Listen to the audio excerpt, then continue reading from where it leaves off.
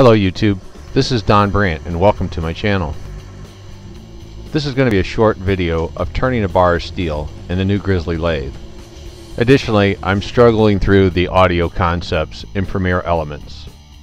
This is a really awesome cut. There is no way I could do this with the 7x10 mini lathe. So the next project I'm considering doing is taking one of the flywheels off the steam engine and turning it into a gyroscope. Another thing I'm going to be doing is adding some bright lighting here above the lathe. I went to the hardware store and picked up two 100-watt LED light bulbs and some clip lights. Presently I'm adding a wooden mount to attach the clip lights onto. This is just a temporary setup. Once I get the lights adjusted properly, I will go ahead and tie the wires up and make it look really clean.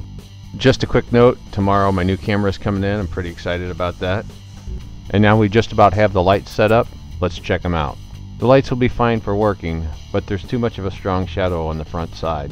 I'll need to work on that. In the meantime, I'm going to show you my latest distraction. My neighbor gave me all of these speakers and amplifiers and equalizers, so I've been jamming out in the garage for the past few days. And thanks for watching.